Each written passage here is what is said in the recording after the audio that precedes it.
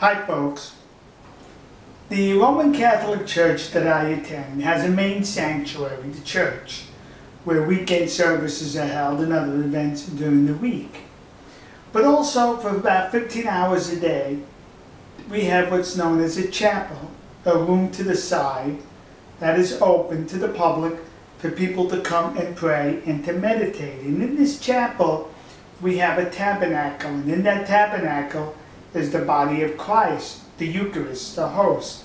Now, I'm not here to discuss the Eucharist, the host, the body of Christ. If you want to discuss that, we could do that at another time. It's the reverence that's not being shown by many people in this chapel. Now, as a Roman Catholic, when you enter this chapel, we know we're in the presence of God in that tabernacle, so we're to behave with reverence. So you think. You see, the church I belong to, I affectionately call it the Church of Alibaba and its 4,000 thieves, because 4,000 parishioners in this church. A recent notice had to be placed in the church bulletin, admonishing people for desecrating the chapel. That's it. They go to the chapel, they drag their children in there with them, and they let the children eat cookies and potato chips and Cheerios and throw them on the floor and leave them on the floor. One parent was there who fell asleep in the pews while the children with crayons were drawing on the floor. No problem. You're in the presence of God. Why should you behave? Why should you show any reverence? They also leave drinks in there, soda pop, etc.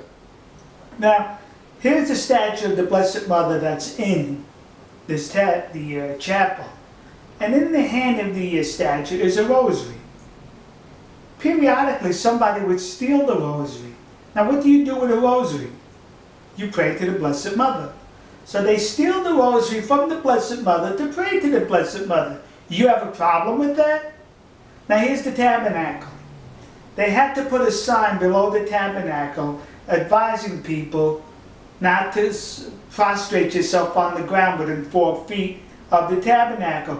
People will go to this chapel, prostrate themselves on the floor right there at the tabernacle, preventing people from accessing, who are authorized to access the contents of that tabernacle. So a sign had to be placed. You know what the problem with that sign is? It only is written in 2 languages, English and Spanish.